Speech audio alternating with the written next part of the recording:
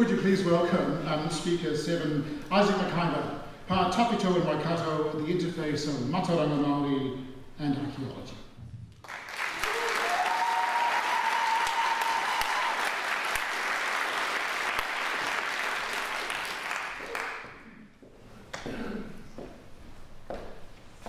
Two to 300 years after Polynesian voyagers reached Aotearoa, their descendants began constructing pa.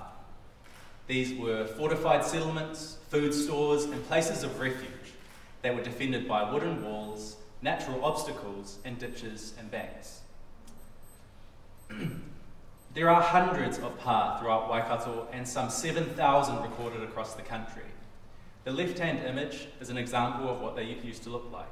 It's a painting of Kaito Te He Pa and Taupiri from 200 years ago, when Te Whirowhiro occupied it before becoming the first Māori king.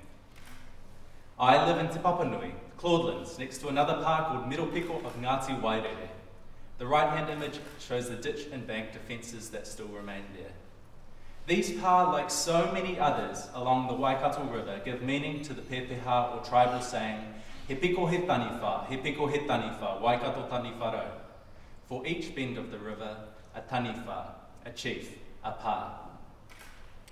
Pa are manifestations of one's ancestors, each with kōrero tuku iho, narratives handed from generation to generation, carved into wharenui, sung at kapahaka, and recounted by koros and aunties. They are also archaeological sites.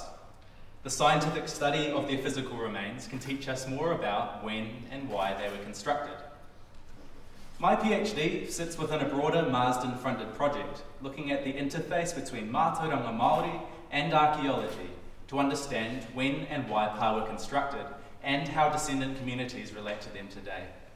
I'm a Pākehā Māori, descendant of Tainui, archaeologist and student of Mātauranga Māori, and so in this way I'm working between different identities and different worlds. I'm working with mana whenua, those descendants who hold the authority and knowledge about these places. I'm collating tū wāhi, whakapapa, pūrākau, place names, genealogies and proverbs, narratives that tell us when and why pa were constructed. We will then interface this with radiocarbon dates taken from wooden walls that once defended people, pa and food. We are showcasing the value of Mātauranga Māori alongside archaeological science to understand the past and recognise the value of significant sites to our society. Such demonstrations are essential as cultural and historical values are constantly measured up against urban and rural developments that threaten their existence. So perhaps on your next walk you might consider ngā tapuwai o ngā tupuna, the footprints of the ancestors who walked there before.